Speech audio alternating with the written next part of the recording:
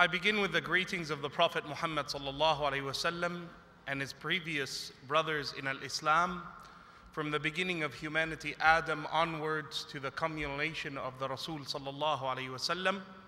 Assalamu alaikum wa rahmatullahi wa barakatuh. Alhamdulillah wa salatu wa salamu ala Rasulillah sallallahu alayhi wa ala alihi wa sahbihi wa sallim wa ba'd. We always begin by praising Allah, by thanking Him. We testify and we state with firmness that none is worthy of worship but Allah, and that Muhammad sallallahu alayhi wa sallam is His worshipping slave and final messenger. My dear brothers and sisters in al-Islam, I wish to first begin by congratulating the team that has come together, brothers and sisters, to bring to us once again another journey, another rihla, journey of faith, journey of iman. We spoke last year about our love and our care for the image and the life and the tradition and the sunnah of the Prophet Muhammad sallallahu alaihi wasallam. And this year we gather together to remind ourselves of our duties to Allah subhanahu wa ta'ala, and to make a spiritual attempt of joining ourselves to the historical figures that led us to this point of Islam. I want you first to acknowledge the great diversity that makes up this Muslim community. The brother introduces me by saying he's come to us from Australia, literally the opposite end of the world, in Perth, WA. I wish to first say to you that the Muslims in Australia, alhamdulillah, have the strength and the dedication to Allah and Islam in the same capacity and in the same way that you have here in Toronto, in the same capacity and in the same way that those of the Gaza Palestinians possess it, in the same way and in the same capacity of those who live in the northwestern, eastern parts of China, in the same capacity of the millions of Muslims in Russia, in the same capacity of the largest Islamic country in the world, Indonesia, where more Muslims live in that one non-Arabic Asian country than all of the Muslims in the Arab world combined. Allahu Akbar. We are on a journey of faith to remind ourselves anew of our duties to Allah subhanahu wa ta'ala and of our need of Him. Are we friends with Allah? Are we close to Allah subhanahu wa ta'ala? There's this image within certain sections of Islamic society that a person to become wali, or a friend, or a close individual to Allah subhanahu wa ta'ala, that's a miraculous spiritual awakening event that is unattainable except by the highest extremes. I come to tell you that Allah subhanahu wa ta'ala says to us in the Quran that the awliya of Allah, and the word wali, it means one who loves Allah, one who is protected by Allah, one who is sanctioned by Allah, one who has drawn near to Allah, so Allah has drawn near to him, whose opposite is the adu of Allah. The opposite of the wali is the one who is in enmity and in hatred and in animosity with the creator of the heavens of the earth. Allah says to you, Inna awliya Allah. The awliya, those who are near Allah subhanahu wa ta'ala, la khawfun alayhim wa la hum yahzanun. They will never have any suffering, never fear. They receive bushra from Allah, glad tidings. What are the things that made them close to Allah? الَّذِينَ آمَنُوا وَكَانُوا يَتَّقُونَ. They are those who were true in faith, and those who had piety, sincere concern, sincere taqwa with Allah subhanahu wa ta'ala. The Prophet Muhammad sallallahu alayhi wa sallam, as is narrated by Imam al-Bukhari and Muslim, he quotes to us the words of Allah, which are not from the Quran but are an oral tradition, hadith Qudsi, a sacred text from the words of Allah, where Allah promises and says, "Man aada li waliyan faqad adhantuhu bil harb." The one who is in opposition to one of my friends, to one who I've shown protection, shown love for, I shall wage a war against him. And then Allah subhanahu wa ta'ala says, as is quoted to us by the Prophet Muhammad sallallahu alaihi wasallam, never does a person you and I, humble created beings. You and I who are full of sins. You and I who live a life of ups and downs. You and I who draw close to Allah one day and step back 2 or 3 steps for every one that we draw near Allah. He says, the one who fulfills the obligations, he comes close to me until I love him or her. And then they perform an-nafl and nawafil, voluntary acts of worship. And that causes me to draw closer to him or her, to the point that when they see with what I wish for them to see. When they hear with what I want them to hear. When they step with firmness in the way that I want them to step. And therefore your existence changes and you become a dedicated individual in your day-to-day existence to pleasing your Creator subhanahu wa ta'ala. Be under no illusions, my dear brothers, my dear sisters in Islam. Being a friend and protected and loved by Allah subhanahu wa ta'ala is not something beneath you. It's not something unattainable. It's not too high. It's not too lofty an aim. In fact, Allah subhanahu wa ta'ala has spread His protection and mercy to things that are compelled in their worship and subjugation to Him. Animals, plants, trees, all that we observe in the heavens and the earth are bound to Allah subhanahu wa ta'ala. But you have been given the amana to carry on your shoulders. Allah has placed that covenant upon you, has given you the right and the freedom to choose. Imma shakiran wa imma kafura. You have been given an opportunity to choose to be thankful and grateful and believing, or to be ungrateful, unwilling to accept, unwilling to obey the laws and the dictates and the spiritual nearness that is drawn to you from Allah subhanahu wa ta'ala. I wish to begin by emphasizing for myself in particular the importance of self-development. The Prophet would teach us sallallahu alayhi wasallam in subtle, simple ways that there is always a progressive need to move from one stage to the next.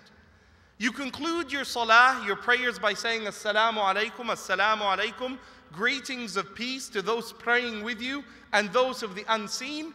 And then you say, using the prayers of the Prophet sallallahu alaihi wasallam, Allahumma a'inna ala dhikrika wa shukrika wa husni ibadatik.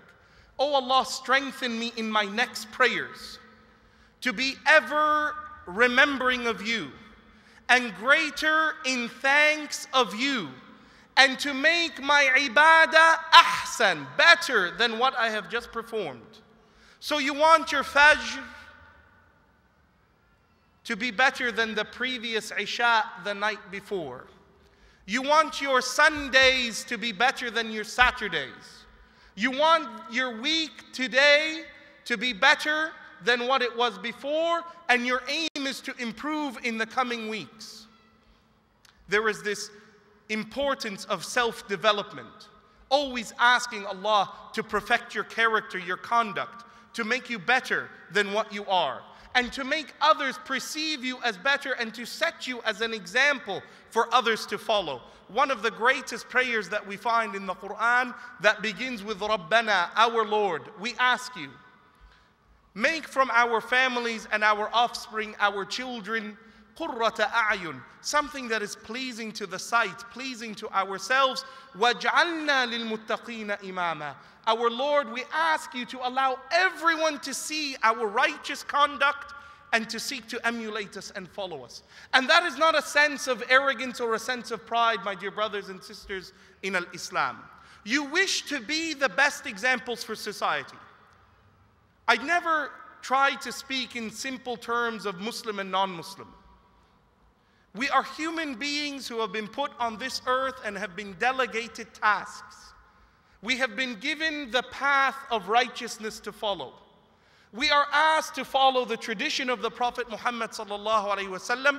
For those of us who know about it, for those of us who are Muslim, we are acquainted from it, and there is a level of priority that it is set for us in our life. And our conduct with those who are not of the Islamic faith does not diminish, does not alter in comparison to our conduct with Muslims. As a Muslim, my conduct with my fellow human being does not shift. And the Prophet ﷺ makes that clear in numerous examples in his life. He would say to us things like, "Man ghasha falaysa minna." The one who cheats, not just cheats Muslims, cheats anyone, he's not a part of our community. The Prophet would speak in broad terms about honesty, truthfulness, trust, fulfilling obligations, financial transactions, legitimate behavior, acceptance of moral codes and conduct. The laws of Islam have the laws of al-urf, the customary law, common laws that are associated, that do not contradict or seek to extinguish laws that are set from al-Islam. All of that is part of our tradition as Muslims that draws us near to that ultimate aim of obeying Allah subhanahu wa ta'ala. So you as a Muslim traveling home today, you stop at that red light having faith in Allah, and you say to yourself, even though it's 2 a.m. and none can see me, that I stop because it is a common law amongst us of mutual accord and respect, and you expect a reward from your Creator, spiritual reward for that action of common day-to-day life, so you draw closer to Allah subhanahu wa ta'ala. How do we come to Allah? How do you become a friend of Allah subhanahu wa ta'ala? How do you become a person who what you see and what you hear and what you envision leads you closer and closer to the ideals of a true human existence? Muhammad sallallahu alayhi wasallam answers that question. I wish to fire off a few statements from the Prophet because it's important for us as Muslims to always think of what the Prophet said, what the Prophet did, how he modeled our life, how he sought for us to exist. The Prophet ﷺ would say, Ayatul munafiqi thalath. A sign of a hypocrite is one of these three, or together combined. إِذَا حَدَّثَ كَذَبَ. If they speak, they lie. إِذَا اؤْتُمِنَ خَانَ. If they're given a trust, they betray it.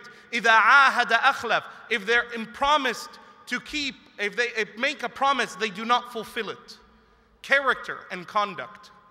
The Prophet Muhammad sallallahu alaihi wasallam taught us that our tawheed, our relationship with Allah, la ilaha illallah, has that condition. The people who rejected the Prophet sallallahu alaihi wasallam's words of la ilaha illallah, they didn't just reject it because they hated him or they had an animosity to a political motive. It wasn't simply because they hated the man, sallallahu alaihi wasallam. It's because they knew by saying that simple sentence, La ilaha illallah, that it was to change the character of their life. That the words they spoke, they were held accountable for. That the strike of their hand, they would be held accountable for. That the look of their eyes, the listen of their ears, the movement of their tongues and its words, they would be held accountable for. Inna as-sam'a wal basara wal fu'ad kullu ulaika kana anhu mas'ula. And you find on the opposite extreme Bilal, that great Ethiopian mu'adhin of the Prophet sallallahu alaihi wasallam, the caller of prayer. He knew nothing of Islam. Very early days of Islam, just a few weeks into the message of the Prophet, all he knew about faith is ahadun ahad. There's just one Lord to be worshipped, just one. That's all he knew. He didn't have a social conduct of Islam. He didn't learn fiqh. He didn't follow a madhab. He doesn't learn or know verses from the Quran. He knew one God, and it changed his life to the point that he was willing to be roasted on the sands of Arabia to uphold that belief of La ilaha illallah Muhammadun Rasulullah. So you draw close to Allah, you model yourself, you listen to those words of caution about your character and your conduct.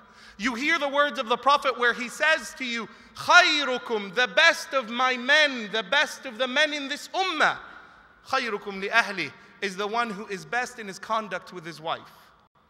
You hear the words of the Prophet sallallahu alaihi wasallam where he would say in his final sermon, moments and days before his death, he sat on his mimbar and he tells the people sitting assembled in front of him, worrying, what is this final legacy of the Prophet ﷺ?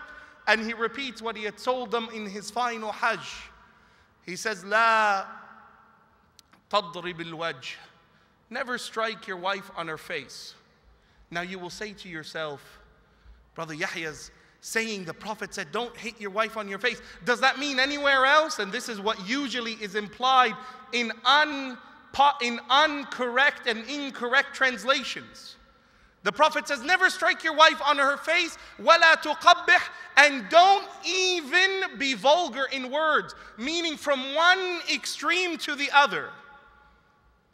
There is never a permission in the striking from the sunnah and the tradition of the Prophet Muhammad sallallahu alaihi wasallam. Never strike her from one extreme. Don't even be vulgar in your words to her. How far have we come from that ideal example of the Prophet Muhammad sallallahu alaihi wasallam? And we seek nearness to Allah. The Prophet says to us, is narrated in Sahih Muslim, a man who is lost in the desert, his camel that carries his water and all of his provisions has left him while he slept at night. So he wakes up and all he has left is to turn to his Maker. And he says, Ya Rabb, my Lord, save me. And then the Prophet, as if mocking that individual, says, Ma'kalahu min haram. What he consumes is haram. Mashrabuhu min haram. His drink is from haram. Ghuzziya bil haram. His whole nourishment, his existence is based on illicit, un-Islamic practice. Malbasahu min haram. Even his attire is bought and shared and adorned in haram. Anna yustajab lah. How can he perceive that Allah will answer him? We have to look within our homes, within our families, within our children. We have to analyze ourselves. How can we draw close to Allah? And what are the things the Prophet calls us to be distant from? The Prophet ﷺ was an ideal example. And he calls us to al-wusta, this middle path. It's a path where there's no extremes of overdoing something or underdoing something. And one of the greatest struggles we have within Islam today, the faith of Allah, Islam as it was with the Prophet Muhammad ﷺ, is complete. And it is perfected and it is protected by Allah subhanahu wa ta'ala. But individuals who practice it lead others away from the true way of Allah. And you find that great hadith of Hudayfa, which is narrated by Imam al-Bukhari, where the Prophet envisions and makes a prophecy of the future to come, where he says there will come a time, fihi dakhan, where the world is confused and it's cloudy and murky. And Hudayfa, one of his companions, asked him, Ya Rasulullah, where do I go? Who do I follow? And the Prophet says to him, follow the leadership of the believers. Go to the largest in numbers and the best in practice. Go to those who lead you to my words and to the tradition of the Prophet Muhammad sallallahu alaihi wasallam. And Hudayfa says, what if nothing is really apparent? I don't know who to follow. The Prophet says to him, bite onto a tree and just be on your own. Just practice, just be faithful on your own. What was that danger the Prophet warned him about? He says that there will be يَأْتُوكُمْ نَاسْ مِنْ جِلْدَتِكُمْ, people who come from your own skins, from your own people. يَتَكَلَّمُونَ بِأَلْسِنَتِكُمْ, they speak in your words and are from your communities. وَهُمْ دُعَاتٌ عَلَىٰ أَبْوَابِ النَّارِ, but they will call people to put them through into the gates of fire. How many words from the Quran, how many traditions from the Prophet have been twisted and turned to claim murder and to claim atrocities? Is that from the tradition of the Prophet ﷺ? Is that from his example? Is that the conduct of the one who is close to Allah and is protected by Allah subhanahu wa ta'ala? In fact, that is in opposition. Allah subhanahu wa ta'ala is majestic in his mercy to us. I want to leave you with these words of the Prophet sallallahu alaihi wasallam, where he speaks about the mercy that Allah has brought down on this earth. And it's important for you to know nothing brought from the Prophet sallallahu alaihi wasallam in the form of Islam is calling to anything other than mercy. Because his mission is defined by Allah, وَمَا أَرْسَلْنَاكَ إِلَّا رَحْمَةً لِلْعَالَمِينَ. We have sent you, O Muhammad, as a bearer of mercy unto mankind. Sallallahu alayhi wasallam. So even in his strenuous words, in his harsh words, in the difficult commands, in the waking up before the sun rises and fulfilling your prayers, in the struggle of bearing the hijab and donning it when people don't understand, in the face of racial hostility, animosity, difficulty, you are dignified in al-Islam. وَعِبَادُ الرَّحْمَنِ الَّذِينَ يَمْشُونَ عَلَى الْأَرْضِ هَوْنًا. The true worshipping slaves of Allah are those who walk upon this earth in humility and in peaceful manner. وَإِذَا خَاطَبَهُمُ الْجَاهِلُونَ قَالُوا سَلَامًا. They are those who, when they are approached by those of ignorance, who are unknowing of what they are upon, they simply say to them, Salama. We want nothing more than peace with you. That is the description of those who are true worshippers of Allah, those who have drawn near Him. Fulfill your obligations. We sit in the thousands here today, and it saddens the heart to know that amongst us there is this collective knowledge of Islam, of things that are deemed ilmun bid-darura, things you know about Islam just because you're Muslim. You know how to pray, when to pray, what to pray, at what time, what to say in your prayers. You know everything that is about salah, and you find that difficult struggle to perform. And it's something I go through, and it's something you go through. وَإِنَّهَا لَكَبِيرَ إِلَّا عَلَى الْخَاشِعِينَ. And it's difficult except for those who have true humility and humbleness before Allah subhanahu wa ta'ala. Fulfill the fara'id, fulfill those obligations to Allah subhanahu wa ta'ala, and He will draw near to you. Do you know that Allah knows where you are now? See, we don't think of Allah as being our personal Creator, our personal Lord, the one who is looking at us now, who hears us now, who sees us now, who knows what's in our heart now. And Allah says to you, وَمَا مِن وَرَقَةٍ. There isn't a leaf that falls off the limb of a tree إِلَّا يَعْلَمُهَا, except He has knowledge of it falling. Allahu Akbar. وَمَا مِنْ حَبَّةٍ. And not a seed that is in the darkness of the soils of the earth, except He knows its place. And you forget Allah subhanahu wa ta'ala because you haven't sought to be near Him. You haven't wanted and desired to befriend Him. You seek Him in adversity. You are like those on the ship as described in the Quran.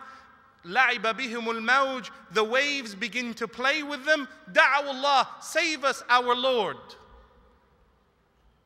فَإِذَا نَجَّاهُمْ إِلَى الْبَرِّ. But when they reach land, they forget. How soon our hearts change. Fulfill those obligations, your salah, your siyam, your zakah, your hajj.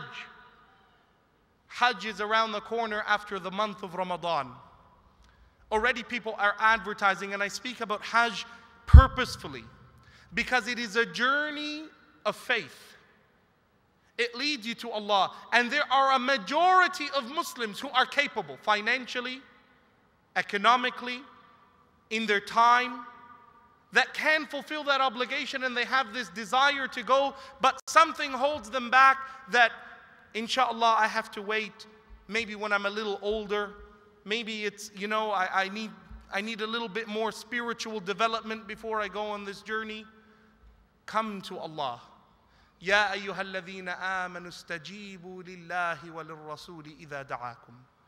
O you who believe, answer and respond to the call of Allah when they invite you to that which gives you life, to be alive. You can be sitting, living, breathing, eating, drinking, and you are dead. Your heart is dead.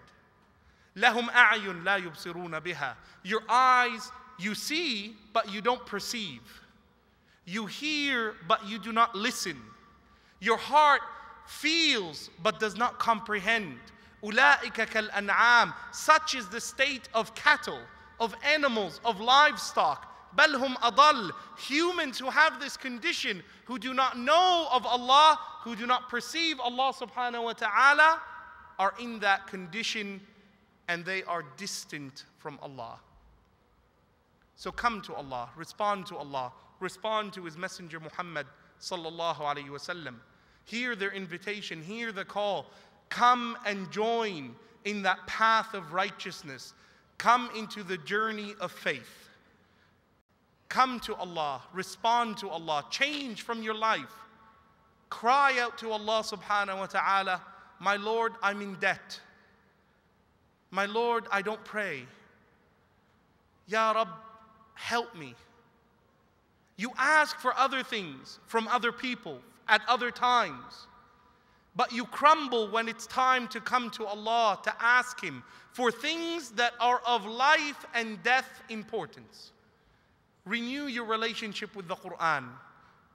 Find good friends, people who will bring you strength of faith. Don't look to those above you, but look to those beneath you and see what you have been blessed with. Take nothing you have for granted. Know that your life and your health and your family and your job and your income and this great country that you live in, which as a Canadian I miss, even though Australia is great, if there's any Australians in the audience. My wife is Australian, I had to say it. Look what you have, look where we are, look what you do. Look at the provisions and the rizq that Allah has given you. Be proud of where you are, where you live. Give to the community more than you have taken. We take many things. Some social services, some liberties with credit, some free education, free healthcare. Give back.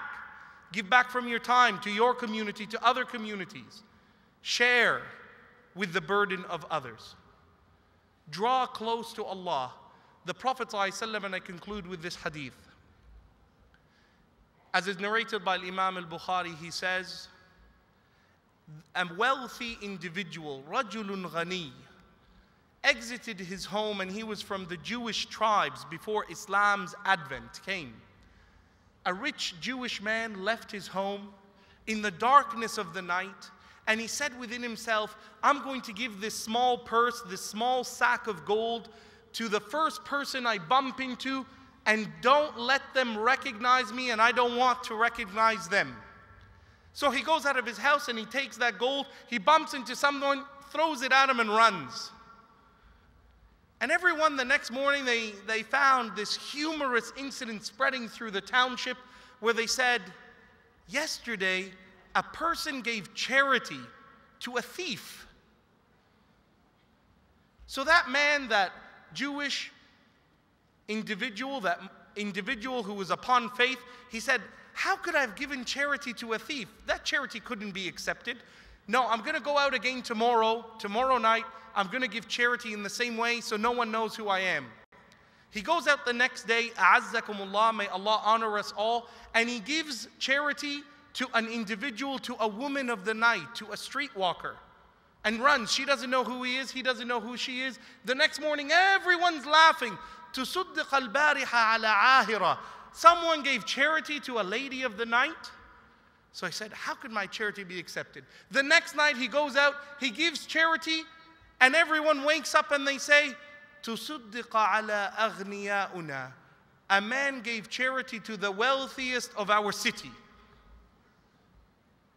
And then the Prophet was amused as you and I are amused. The Sahaba laughed like you laughed and I laughed. And then he said to them, لا تحقرن من المعروف شيئا. Don't look down at any good deed you do. أما السارق فاكتفى. The thief, when he was given that money, he said, that's enough for me. He went home, didn't rob anyone. وأما العاهرة اكتفت. The lady, she took the money, went home, didn't tempt anyone, didn't soil herself, didn't put herself in a degrading situation between herself and her maker and society. She had enough.